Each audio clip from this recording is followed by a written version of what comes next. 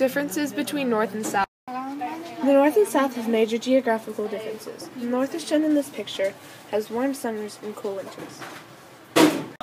The South has hot summers and warm winters. The land in the South was mostly flat, leaving it open to plantations, and the northern part of the continental U.S. had more than 2/3 of the railroads in the nation. This allowed the people of the North to transport goods across the area. The Southern economy was entirely based on the success of its plantations. This couldn't have been done without slave labor. The slaves helped the plantation owners by working in their stead.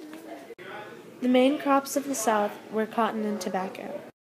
The Northern economy was made out of its emerging industry. In the picture you can see the steamboat, the railroad, the telegraph, and the steam-powered printing press. All of these things were major parts of the Northern economy. The North and South have varying political beliefs. The North believed in promoting the end of slavery and a strong national government. The South believed in promoting slavery across the nation and independent state government. The leaders of the social classes in the North were politicians and businessmen. Because of the industrialism, the North believed in an educated society.